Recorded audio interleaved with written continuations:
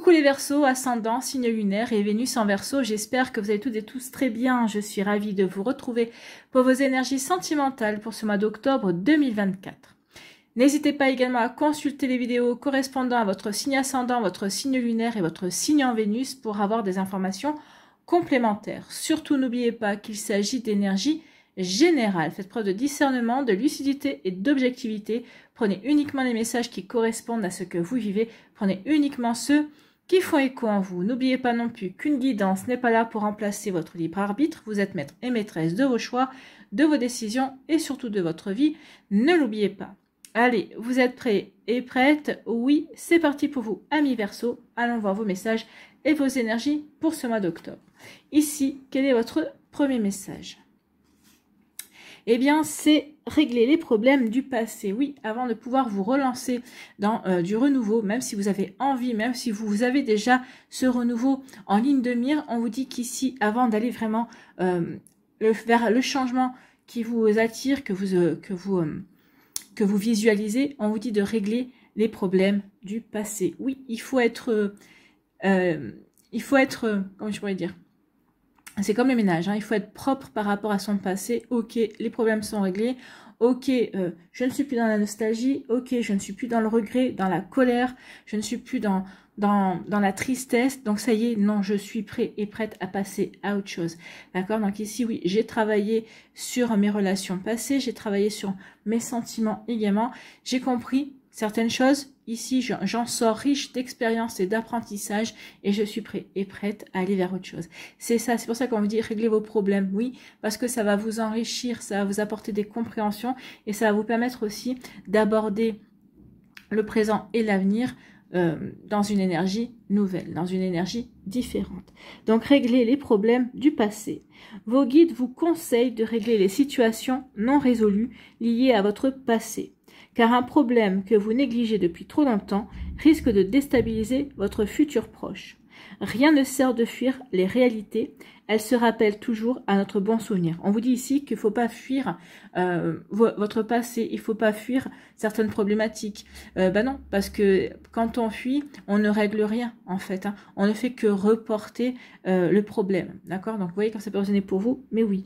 Rien ne sert de fuir les réalités, elles se rappellent toujours à notre bon souvenir.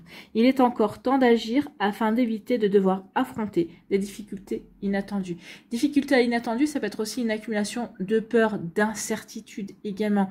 Donc ici, oui, il est temps de régler ce que vous avez à régler pour justement ne pas vous retrouver devant une peur, devant des incertitudes, devant des incompréhensions également, et pour pouvoir ensuite avancer avec confiance dans une nouvelle relation, dans une nouvelle rencontre, dans de nouveaux projets également. Donc ici, peut-être que pour les personnes qui sont en couple aussi, peut-être qu'il y a eu une incompréhension, il y a une mauvaise interprétation d'une situation. On vous dit c'est maintenant avant de continuer à avancer avec votre autre, ici il faut vraiment mettre carte sur table pour avoir les bonnes compréhensions, pour pouvoir avancer véritablement en confiance, d'accord? Parce que sinon, si vous n'avancez pas avec confiance, si vous ne demandez pas d'explication, eh bien, il y aura toujours ce verre dans la pomme qui fera que vous aurez des doutes, d'accord? Donc, vous voyez, quand ça peut résonner pour vous, amis Verseau. Bon, écoutez.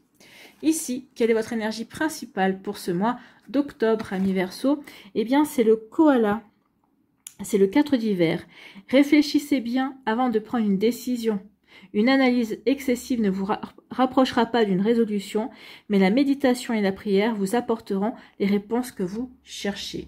Donc ici, oui, avant de prendre une décision, par exemple d'aller vers un changement, on vous dit réfléchissez bien, tout d'abord à la manière à la manière dont vous pouvez régler votre problème, des incertitudes également. Alors oui, une analyse excessive, ça ne va pas vous permettre forcément d'aller vers la résolution, mais en tout cas, ça va vous apporter des réponses, ça va vous permettre de prendre le recul nécessaire et peut-être d'avoir une meilleure vue d'ensemble de la problématique ou de ce qui vous tracasse, d'accord? Donc ici, oui, il y a vraiment, on vous demande vraiment de résoudre quelque chose avant de vous lancer vers ce renouveau. Ce renouveau qui est aux portes, hein, ce renouveau qui est juste là, pas loin, à portée de main, j'ai envie de vous dire, mais on vous demande tout simplement de régler ce qu'il y a à régler avant, d'accord? Pour vraiment faire table rase, place nette, pour pouvoir justement reconstruire quelque chose ou reconstruire sur de bonnes bases. Allez, on va aller voir la suite avec l'améthyste love. Ici, on vous parle de secret. Donc ici, il y a quelque chose on garde quelque chose de secret. Alors peut-être que c'est vos relations, peut-être que c'est des pensées aussi secrètes que vous gardez. Peut-être que c'est une problématique aussi. C'est peut-être que vous avez une peur secrète à l'intérieur dont vous n'avez pas jamais parlé et vous la gardez pour vous. Mais on vous dit non, c'est pas la meilleure façon de régler le problème, d'accord? Donc peut-être qu'ici vous commencez une relation, mais en ayant des peurs, en ayant des doutes, et on vous dit non, c'est pas comme ça que vous allez pouvoir véritablement avancer. Ça risque à un moment donné ou à un autre de ressurgir dans votre relation, dans votre vie. Donc ici, oui, attention aux secrets que l'on garde. Ici, on vous dit quoi? On vous dit deviens maître de ta vie. Bah oui, ici on reprend la maîtrise de sa vie. On va justement par le biais de vouloir régler certaines incertitudes, certaines incompréhensions. Ici, oui, certaines peurs également. Qu'est-ce qui me fait peur? Pourquoi j'ai peur? Qu'est-ce qui dans mon vécu a fait que j'ai nourri cette peur également? Donc ici, oui, en passant à l'action, en devenant maître de sa vie, eh bien, ça va permettre aussi d'avoir des éclaircissements par rapport à certaines situations. Vous voyez quand c'est positionné pour vous, amis Verseau. Ici, on vous parle de quoi? On vous dit que les choses bougent. Hein. On parle de déménagement, les choses bougent et avancent. Vous allez faire bouger les choses, bien sûr, en réglant les choses, en réglant les problèmes, en ayant les compréhensions, en s'affranchissant de peur également. Bien sûr qu'on va faire bouger les choses, parce qu'on les fait avancer, parce qu'on se libère peut-être d'énergie pesante dont on n'avait pas... donc peut-être qu'on n'en avait pas conscience également. Donc ici, oui, les choses bougent. On peut parler aussi de déménagement. Peut-être que certains d'entre vous, vous allez déménager. Peut-être que vous aviez peur d'aller vivre avec votre partenaire de cœur, par exemple, là, pour X ou Y raison. Et finalement, peut-être que ça peut remonter, bah oui, à chaque fois que un de mes parents se mettait en ménage avec quelqu'un, eh bien, quelques mois après, ça a craqué. Peut-être qu'ici, bah, vous avez peur de reproduire le même schéma. Alors j'ai envie de dire, plus vous allez avoir peur de reproduire le même schéma, plus vous avez de chances de nourrir un égrégore et de provoquer le même schéma. Donc ici, bah oui, donc c'est un exemple. Hein. Donc là, peut-être que, bah oui, j'ai travaillé sur moi, je comprends que j'ai cette peur, maintenant je comprends d'où elle vient, cette peur également. Donc maintenant, bah, je vais faire en sorte ici de travailler là-dessus pour pouvoir aussi aller vivre avec la personne que j'aime, pour vivre, pour construire un foyer. Donc vous voyez quand c'est positionné pour vous. Donc ici, oui, il y a une volonté de faire bouger les choses, de retrouver un bel équilibre aussi, de retrouver une sérénité à l'intérieur de soi, mais aussi de remettre de la sérénité dans sa vie en règle générale. Bon. Ici, on nous parle de quoi? On nous parle de colère. Il y a quelque chose qui vous a mis en colère, il y a quelque chose qui vous met en colère encore. Quand vous y repensez, c'est comme une cocotte minute là qui bout et qui est prêt à exploser. Donc ici, il y a quelque chose qui vous a mis en colère. Vous avez du ressentiment. Donc ici, on vous demande de régler cette colère et ce ressentiment pour pouvoir avancer. Peut-être qu'ici, vous avez été en break avec quelqu'un. Peut-être qu'ici, je ne sais pas, peut-être qu'il y a un ex qui revient, qui dit allez, on s'est séparés pour des imbécilités, on s'est séparés pour de mauvaises raisons. Mais vous, rien que quand vous y repensez à, entre guillemets, ces mauvaises raisons, bah, ça vous met en pétard. Donc ici, peut-être que pour cette personne-là, c'est des mauvaises raisons, mais pas pour vous. Mais peut-être qu'il est temps maintenant de dire à la personne ce que vous ressentez vraiment. Pourquoi vous, ça vous met encore en pétard? Pourquoi vous avez du mal à passer là-dessus? Donc, vous voyez, quand ça peut résonner pour vous, alors peut-être que l'autre va vous dire, mais non, mais tu te fais des idées, mais non, mais... Et pour que l'autre aussi comprenne votre réaction, d'accord? Donc, c'est comme ça que vous allez pouvoir aussi passer à autre chose. C'est comme ça aussi que vous allez pouvoir, eh bien, en réglant les problèmes, vous allez pouvoir vous concentrer sur votre présent et sur votre avenir. Alors que ce soit avec cette personne-là qui veut tenter avoir une seconde chance ou pas du tout. Mais en tout cas, oui, il est temps de calmer une colère, de comprendre cette colère, d'où elle vient, de l'expliquer, d'accord? De l'expliquer pour pouvoir la surmonter. Ici, pour d'autres, on lâche prise. Donc ici, oui, on se détache, on lâche prise. On lâche prise, oui, parce qu'on a compris. Parce que maintenant, oui, on lâche prise, on a réfléchi, on a recherché et maintenant, on lâche prise. On tourne la page. C'est comme ça, hein, c'est en lâchant prise aussi. Peut-être qu'en lâchant prise aussi, peut-être parce que vous ruminiez trop, d'accord? Vous ruminiez trop. Donc ici, ouais, je lâche prise sur ce que je rumine, sur ce qui me ronge de l'intérieur, d'accord? Et c'est là où ça va peut-être faire tilt, il va y avoir un éclaircissement, il va y avoir une compréhension. En tout cas, ici, on nous parle de guérison, d'équilibre, de calme et de paix. Donc ici, vous allez retrouver l'équilibre, vous allez retrouver le calme, vous allez retrouver la paix, mais parce que vous avez compris qu'il fallait cela avant de pouvoir vous relancer dans quelque chose d'autre. Donc ici, oui, vous allez comprendre ce vers quoi, ce que vous devez sur ce quoi vous devez travailler. En tout cas, peut-être que vous allez trouver des réponses qui vont vous permettre de dépasser une rancœur, qui vont vous permettre de dépasser une colère pour vous ouvrir à la nouveauté. Bon, bah, c'est plutôt des énergies très encourageantes ici. Ici, oui, on reprend sa vie. Ici, on laisse ses secrets derrière. Peut-être qu'on va parler des secrets, d'accord? Justement pour transformer sa vie. Donc ici, peut-être qu'on va affronter des secrets familiaux. Peut-être qu'ici, on va affronter aussi peut-être un secret. Peut-être que c'est ici, bah oui, peut-être que vous avez fermé les yeux sur une triangulaire, mais là, vous avez plus envie de fermer les yeux. Donc ici, bah oui, je deviens maître de ma vie, je deviens maître de mes choix, de ce que j'ai envie de vivre. Est-ce que j'ai envie de vivre cette triangulaire? Non. Que vous soyez la personne qui est triangle ou qui est rectangle ou ce que vous voulez, mais non, ici, je n'ai pas envie de cette relation-là. Donc ici, je reprends ma vie en main et je vais faire bouger les choses. Donc ici, je vais régler ce secret, ce que j'avais mis au secret également. Et en tout cas, je vais en parler. Non, je ne veux pas être la tierce personne. Non, je ne veux pas... Enfin, on est en couple ensemble, tu as quelqu'un, mais moi, ça ne me convient pas. Non. Moi, je suis dans l'exclusivité. Vous voyez, il y a ce genre d'énergie ici. Alors, vous voyez comment ça peut résonner pour vous. Hein. Mais alors, si c'est pas la triangulaire, donc peut-être qu'il y a quelque chose que vous gardez secret. Et là, vous avez bien compris qu'il était temps maintenant de travailler dessus et de purger ces secrets pour passer à autre chose. D'accord? Donc ici, oui, on devient maître de sa vie. Les secrets, on en parle, on fait ce qu'il faut pour que ça soit plus secret, en tout cas pour plus que ça ronge de l'intérieur, et on va faire bouger les choses. Bouger les choses pour s'ouvrir à de la joie, pour accueillir de nouvelles énergies, pour saisir de nouvelles opportunités. D'accord? Pour retrouver de l'équilibre, de la sérénité également. Ici, bah, on lâche prise par rapport à une colère. D'accord? Une colère peut-être qu'on a nourrie en soi, peut-être qu'ici vous allez comprendre que peut-être que c'est vous qui l'avez nourrie toute seule, que cette colère n'était peut-être pas justifiée, ou si elle est justifiée ici, eh bien vous allez avoir des informations qui vont vous permettre peut-être de lâcher prise sur la colère, ou tout simplement vous allez dire, oh c'est passé, cette colère elle ne rime plus à rien. Donc je lâche prise. Donc le fait de lâcher prise, eh bien ça va vous permettre, eh bien ici d'avoir des compréhensions, ça va vous permettre aussi de pardonner, également de vous pardonner, de pardonner à la situation, de pardonner à l'autre personne également. En tout cas ici on retrouve de l'équilibre. Alors n'oubliez pas que pardonner ne veut pas dire oublier. Oui je te pardonne mais je n'oublie pas ce que tu m'as fait. D'accord? C'est pas parce que je te pardonne que demain je vais te refaire confiance. C'est pas parce que je te pardonne que je te confierai ma chemise. D'accord? Vous voyez quand ça peut résonner pour vous, mais oui, le pardon, c'est un cadeau que vous vous faites. Hein. Ça veut dire vraiment que là, je suis prêt et prête à passer à autre chose, à tourner la page. Le problème est réglé une bonne fois pour toutes. Je n'y reviens plus. Tu n'as plus d'influence sur moi. La situation ne m'influence plus dans mes décisions. Donc ici, oui, je lâche prise et j'ai retrouvé un bel équilibre. J'ai remis de la paix à l'intérieur, dans ma vie, je retrouve la sérénité à l'intérieur de moi également.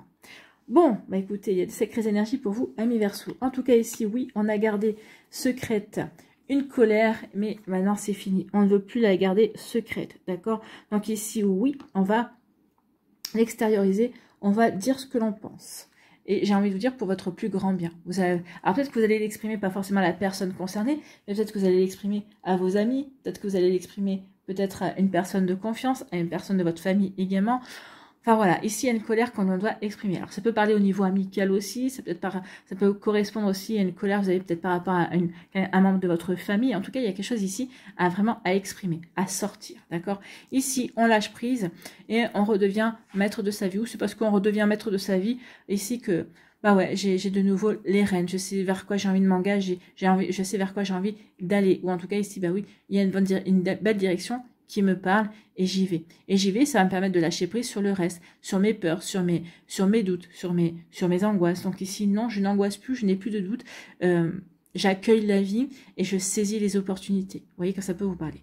Ici, eh bien oui, parce que j'ai retrouvé la paix, la sérénité et j'ai remis de l'équilibre dans ma vie, ici, les choses peuvent bouger. Ou en tout cas, peut-être que c'est parce que vous faites bouger les choses que ça vous permet aussi de vous recentrer sur vous et de faire les choses de manière à ce que ça vous apporte de l'équilibre. D'accord? Moi, j'ai plutôt l'impression que c'est surtout parce que maintenant, je suis en paix avec moi, parce que j'ai réglé justement ce que j'avais à régler, ou j'ai compris ce que j'avais à comprendre. Et là, je vais faire bouger les choses et je vais aller dans la direction qui me parle, qui m'attire, qui me fait plaisir également. Donc, vous voyez comme ça peut résonner pour vous, amis Verseau. Bon, bah écoutez, c'est plutôt pas mal tout ça.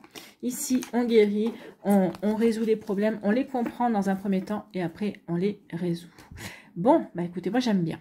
C'est vraiment, il y a une belle progression là-dedans. Allez, ici, l'oracle des météores, est-ce qu'il nous confirme les énergies ou est-ce qu'il va nous donner d'autres messages? On vous dit qu'il y a, vous êtes à la croisée des chemins, il y a un choix à faire. Il y a un choix à faire et surtout ne vous occupez pas du regard des autres, du jugement des autres. Peut-être qu'ici, bah, le choix c'est est-ce que je continue à m'occuper, à agir en m'occupant de ce que les gens pensent ou pas du tout. Et bien vous allez dire non, pas du tout, parce que c'est comme ça que vous allez pouvoir remettre de l'équilibre et de la paix. C'est faire les choses comme bon vous semble par rapport à ce que vous voulez vraiment créer. Donc ici, oui, je ne m'occupe plus du regard des autres. Le regard des autres qui peut être pesant, hein, qui peut aussi engendrer des peurs, qui peut aussi engendrer des doutes. Hein. Ah, ici, on vous dit qu'il y a une rencontre forte qui arrive. Bah, écoutez, en deck, vous avez une réussite. Hein. Ici, c'est peut-être quelqu'un de votre famille, quelqu'un de proche. Alors, famille de sang, famille de cœur. Hein. Vous voyez comment ça peut pour vous, qui va vous présenter cette personne. D'accord? Ça pourrait être par rapport à l'intermédiaire. Peut-être qu'ici, bah, je sais pas moi, quelqu'un de votre famille qui va dire, bah, tiens, on organise un baptême ou un mariage. Ici, vous allez recevoir une invitation. Et dans les invités, il y aura bah, la personne que vous allez rencontrer. En tout cas, ici, cette rencontre, oui, c'est vraiment une réussite pour vous. Bon, bah, on aime bien. Bah oui, les changements s'opéreront avec abondance. Vous allez attirer l'abondance, vous allez attirer de belles énergies une fois que vous aurez réglé les problèmes que vous avez à régler. Une fois que vous aurez, comment dirais-je, dégagé votre ciel, qu'il n'y aura plus de nuages. D'accord? Donc ici, vous voyez que ça peut vous parler, amis Verseau. Ici, on va faire la pyramide.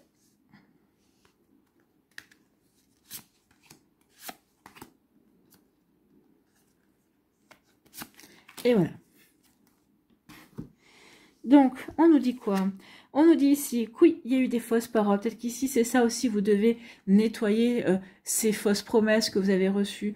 Ici, oui, il faut nettoyer les doutes que vous avez. D'accord? Ici, oui, non, vous ne pouvez pas faire confiance à n'importe qui, mais vous pouvez refaire confiance. Il y a quand même des personnes qui sont fiables.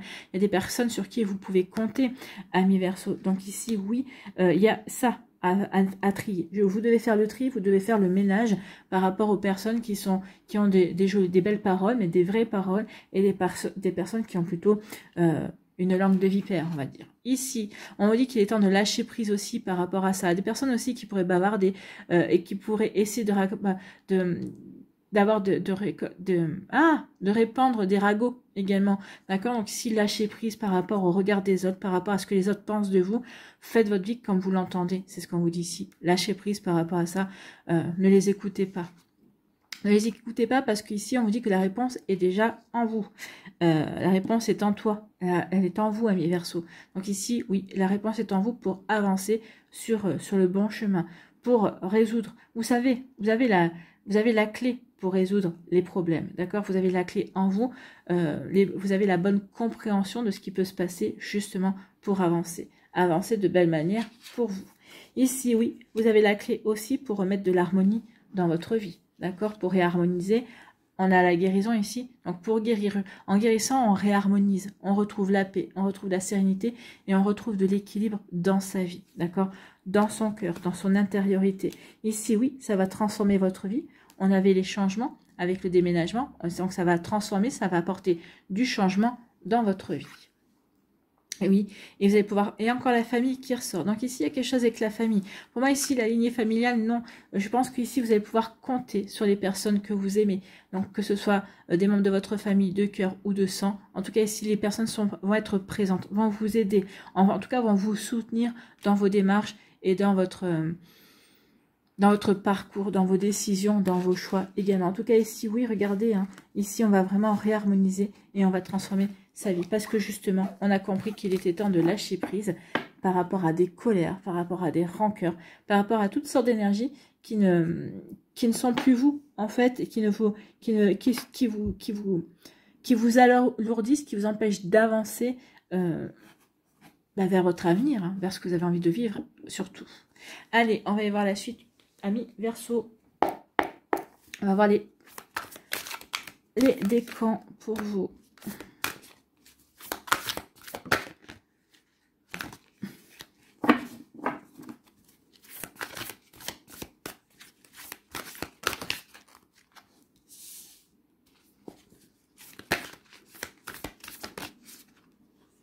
Vous voyez, déménagement, il ressort. Donc, il y a bien quelque chose, il y a du changement qui vient. Hein, peut-être que vous allez déménager aussi. Vous retrouvez confiance, en tout cas.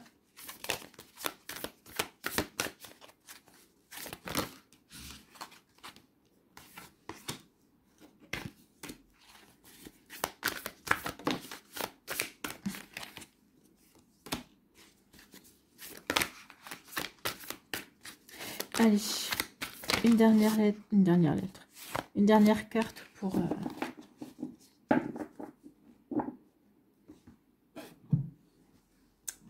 Ici, on complète, on continue de compléter.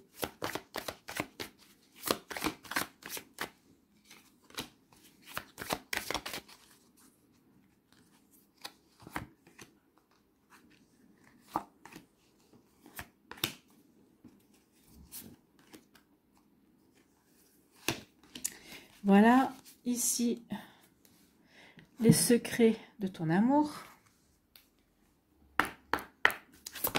Et ben voilà, deuxième décan, c'est déjà fait. Allez, premier et troisième décan.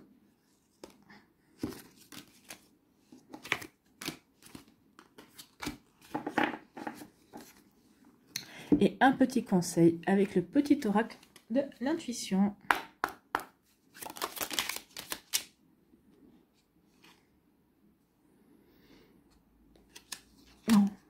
Du coup, je sais plus. Bon, c'est que ça devait pas venir. Allez. Allez. Si elle devait... S'il y avait vraiment un message, elle reviendra. En tout cas, c'était pas pour le premier décan.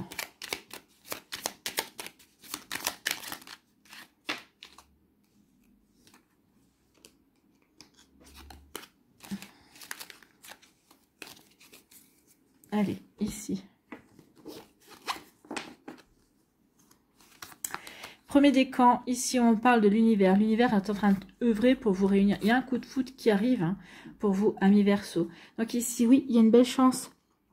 Ça va être votre chance. Il va y avoir des synchronicités. En tout cas, l'univers travaille à vous réunir. Donc ici, il y aura une rencontre qui sera magique ici. Pour moi, c'est vraiment... bah oui, c'est vraiment un renouveau qui s'annonce. Mais parce que vous aurez réglé ce qu'il y avait à régler auparavant. Donc l'univers a bien prévu quelqu'un de nouveau dans votre vie. Donc oui, cette personne-là arrivera une fois que tout sera fini. Une fois que vous aurez réglé ce que vous avez à régler. Ici, il y a bien une nouvelle invitation inattendue. Donc une fois que vous aurez réglé ce que vous avez à régler, donc ici, oui, il y aura une nouvelle rencontre. Peut-être une invitation de quelqu'un et pour qui vous avez eu le coup de foudre ou vous aurez ce coup de foudre lors de cette invitation. D'accord? Peut-être qu'ici, vous allez avoir une invitation et lors de cette invitation, vous allez rencontrer une personne pour qui vous aurez le coup de foudre également. On peut le voir aussi également comme ça. En tout cas, oui, il y a vraiment quelqu'un qui est prévu, mais une fois que vous aurez réglé tout ce que vous aurez à régler, une fois que vous pourrez vraiment mettre le mot fin sur certains problèmes, sur certaines situations également. Donc ici, il est temps vraiment de clôturer les dossiers, en fait. De clore les dossiers. Plutôt. Ici, qu'est-ce qu'on vous dit? On vous dit réception d'un cadeau de la part d'une personne. Bah oui, ici, la réception d'un cadeau d'une personne. Donc ici, le coup de foudre arrive. La prochaine saison. Donc ici, si vous demandiez quand, bah, ça devrait être pour l'hiver, puisqu'on est en automne. Donc la prochaine saison, ça pourrait se situer dans l'hiver. Donc à partir de décembre jusqu'à mars. Voilà, une petite rencontre vers mars pour les beaux jours, le retour des beaux jours, ça serait plutôt pas mal. Hein. Bah oui, vous allez pouvoir ressortir, vous ouvrir de nouveau à la nature, c'est plutôt joli. Ici, quel est votre conseil? C'est l'éloignement. L'absence et la distance sont comme des braises endormies. Il suffirait d'un rien pour raviver la flamme. La frustration générée par le manque peut éclairer de manière ostentatoire les actions à mener pour rendre possible un amour plein de défis. Je pense qu'ici, oui, il y aura peut-être une distance entre vous. Peut-être qu'au départ, vous allez peut-être mettre une distance parce que bah, vous allez vouloir apprendre à vous connaître, mais ça va représenter un défi. Oui, pourquoi tu mets de la distance? Bah oui, pourquoi ici je me précipite pas dans la relation. Donc ici, oui, ça peut créer une forme d'éloignement, bien évidemment, que l'autre aura à cœur de combler. Mais je pense que vous le ferez pas exprès, c'est juste que vous mettrez de la distance pour freiner les choses, parce que vous ne voudrez pas aller trop vite, en fait. Hein. Donc oui, bah, vous avez raison. Donc ici, en tout cas, on fera tout pour aviver, voire raviver, voire bah oui, faire que la flamme ne s'éteigne pas non plus. D'accord? Donc vous voyez quand ça peut résonner pour vous. En tout cas, c'est vraiment de belles... Ouais, c'est des beaux messages en tout cas.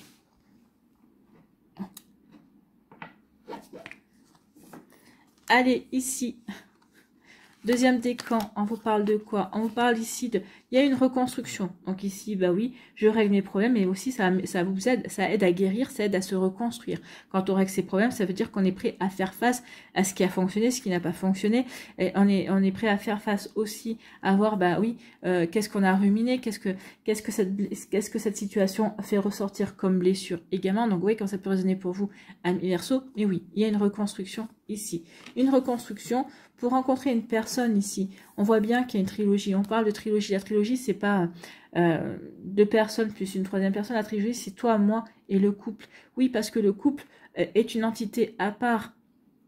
Vous avez votre individualité, l'individualité de l'autre personne pour justement créer cette entité de couple. D'accord? Mais la vie de couple n'est pas innée en fait. Hein. Donc ici, oui, il y aura tout. Vous aurez à cœur de construire une relation équilibrée. Peut-être que c'est aussi de reconstruire une relation.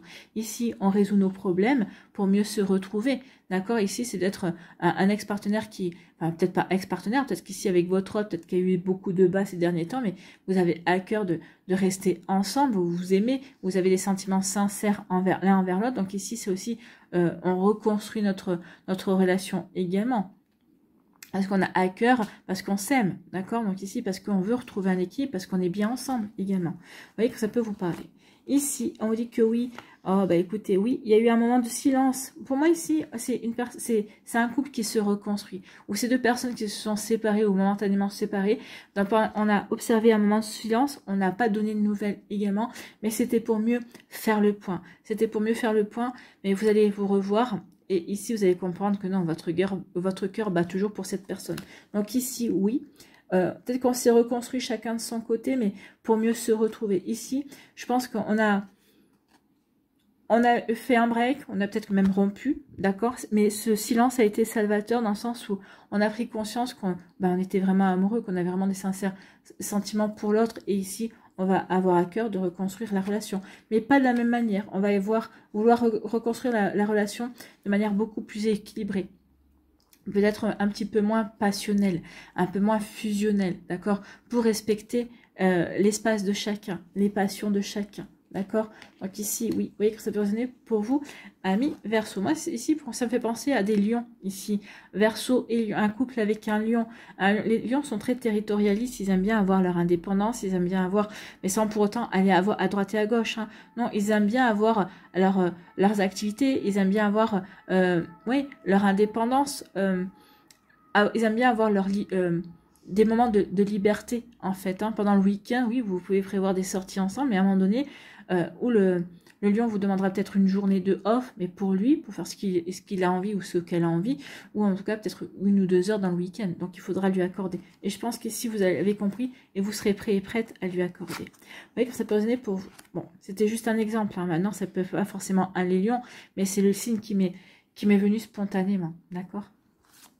Ici, on nous parle de création d'un nid d'amour et d'un foyer tout doux. Donc oui, on reconstruit, on va créer un foyer tout doux, bien sûr. Vous voyez que ça peut résonner pour vous. Pour les personnes qui se reconstruisent, ben oui, plus tard il y aura une rencontre, il y a quelqu'un qui fera battre de nouveau votre cœur et vous allez pouvoir construire un nid tout doux. Voilà, un nid, le nid, la relation qui vous correspond en fait, hein, d'accord?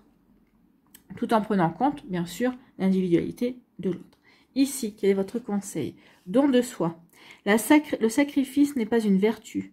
Le plus beau cadeau à offrir à l'autre est la pleine et entière réalisation de soi, celle qui nous permet de diffuser et de partager toute notre joie et toute notre lumière. Oui, soyez vous, ne vous sacrifiez pas. Si vous avez des passions, dites à l'autre, mais non, moi j'ai des passions aussi, alors il faudra trouver des compromis, mais Si par exemple, cette personne vous dit, ah tiens, si on se donnait rendez-vous mardi, mardi, non, mardi c'est mon cours de cuisine, je vous dis n'importe quoi, c'est mon cours de cuisine, j'apprends à faire ceci, enfin c'est un cours où je m'éclate, non, vous privez pas de cette activité qui vous éclate, vous dites non, je suis pas libre mardi, mais si tu veux, on peut se voir mercredi. Si lui il vous dit, ou si elle vous dit, non, mercredi je suis pas libre parce que je fais ceci, je fais cela, eh bien, est-ce que jeudi ça te va? Oui, ça va, jeudi, oui, jeudi, puis bon, comme on ne se sera pas vu de soir d'affilée, jeudi et vendredi, ou si on se voit jeudi, mais puis on se prévoit le week-end de passer plus de temps le week-end. Vous voyez, il y aura toujours des compromis comme ça. Donc oui, ne vous sacrifiez pas. C'est bien de vouloir voir l'autre, mais ne sacrifiez pas ce qui pourrait vous permettre d'être différent ou différente à ses yeux, justement. Vous voyez que ça peut résonner pour vous, amis Verseau.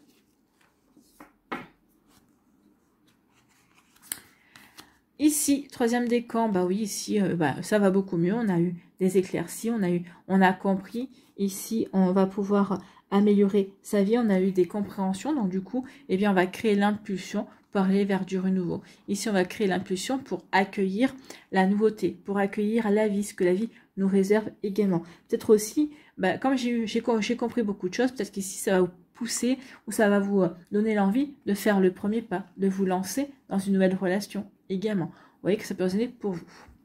Ici, on vous parle de quoi? Oui, vous allez vous lancer dans une nouvelle relation, d'accord? Donc ici, on vous dit que après des déceptions, vous avez compris plein de choses parce que justement, vous avez réglé les problèmes, vous avez cherché à comprendre plein de choses et du coup, ça va créer l'impulsion. Vous allez avoir envie de vous ouvrir à une nouvelle relation, peut-être ici de créer l'impulsion de vous lancer dans une nouvelle relation également. Donc ici, oui, et vous allez rencontrer quelqu'un, on vous parle de crazy in love. Donc ici, il y a vraiment une relation, vous allez vraiment tomber amoureux. Et crazy in love, c'est vous êtes fou d'amour ou vous êtes fou tout court, mais pour moi, c'est une relation, c'est un amour réciproque ici. Oui, l'autre personne vous plaît, vous allez plaire à cette personne-là, et puis on va s'apercevoir vraiment que, oui, on va avoir envie d'aller vers cette personne-là. Ici, allez-y, parce qu'il y a vraiment quelque chose de plutôt sympathique qui vous attend.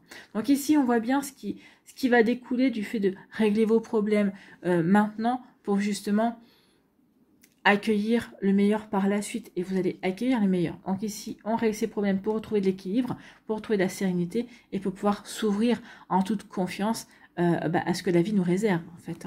Ici, quel est votre message? Des efforts devront être faits pour le bien d'une relation. Donc ici, oui, les efforts, c'est peut-être à vous de faire le premier pas. C'est peut-être ça le plus gros effort que vous aurez à faire. À faire le premier pas ou à créer l'impulsion, à créer la dynamique, d'accord? Donc ici, oui, à vous de voir comment ça peut résonner pour vous. On vous dit que c'est avant la fin de l'année. Donc ici, cette rencontre, ou en tout cas cette situation-là, va se présenter avant la fin de l'année. On est au mois d'octobre, donc ça va novembre, décembre. Alors peut-être que c'est avant la fin de l'année. Ce sera peut-être le 31 décembre aussi. Vous voyez que ça peut résonner pour vous. Bon, en tout cas, oui, il y a quelque chose de nouveau qui vient avant la fin d'année. Ici, on nous parle de quoi? D'illusion. Le fantasme te fait voyager dans des contrées idylliques.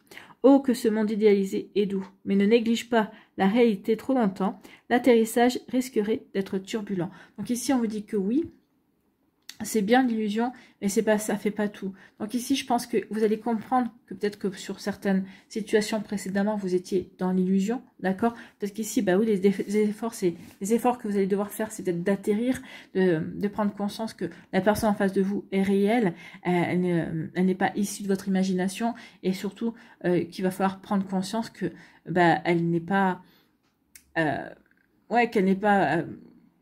qu'elle n'est pas issue de votre fantasme, qu'elle a vraiment son caractère, qu'elle a vraiment elle a vraiment son caractère, elle a vraiment sa façon de voir les choses. Donc n'idéalisez pas, ne fantasmez pas sur sa manière de voir les choses, non. Ouvrez bien vos yeux et des yeux réels sur qui est cette personne-là. Parce que oui, ça pourrait apporter des turbulences, des incompréhensions, et oui, ça pourrait créer une discorde. Donc ici, non, ne soyez pas dans l'illusion par rapport à la personne qui est dans votre vie ou qui va rentrer dans votre vie, bien évidemment. Bon, mi Verseau, il y a plein d'énergie pour vous. C'est pas être à moi de tout repos, mais c'est à moi qui va pouvoir vous amener vers de belles choses, en fait, de belles réalisations, vers une nouvelle relation plus équilibrée et beaucoup plus juste, en fait. Allez, ici, pour conclure. Acceptation de l'amour. Elle est jolie, cette carte. Regardez, comme elle est belle. Acceptation de l'amour. Acceptation d'amour.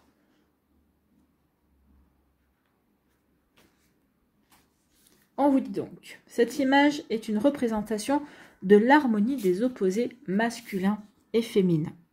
Vous avez la possibilité de donner librement de l'amour, aussi bien aux autres qu'à vous-même. Il est important de comprendre que vous êtes unique, complet et parfait, et que vous pouvez améliorer la vie d'une autre personne. Ben oui, vous pouvez améliorer la vie d'une autre personne, bien sûr, et à partir du moment où vous avez les réponses, que vous êtes équilibré, que vous êtes de nouveau serein et sereine envers votre vécu et envers vous. L'amour peut éclore, il est l'essence de toutes les situations. Aimez l'âme que votre corps incarne, exprimez davantage d'amour dans votre vie et permettez-vous d'être aimé. Chaque chose arrive exactement quand elle doit arriver. Ainsi, chaque événement se déroule comme il est censé se dérouler. Vous apportez la grande lumière de votre individualité en ce monde. Donc ici, on vous dit que oui, laissez rien de précipiter, laissez les choses se mettre en place telles qu'elles doivent se mettre en place. Vous, votre travail, c'est de régler les problèmes, de comprendre ce qui a pu poser problème pour ne pas répéter le schéma également, pour justement avancer avec confiance dans votre présent et pour créer votre futur. D'accord? Donc ici, oui, on vous dit également, regardez à l'intérieur de vous, vous avez les réponses à vos questions. Voilà pour vous, amis Verseau. J'espère que ça vous parlera, j'espère que ça vous aidera, surtout que ça vous inspirera pour la suite de votre mois d'octobre. N'oubliez pas de liker, de partager et de vous abonner à la chaîne si ce n'est pas encore fait. Je vous souhaite, amis Verseau, eh bien, un très joli mois d'octobre. Prenez soin de vous. Je vous embrasse et je vous dis à une prochaine vidéo. Bye bye les Verseaux.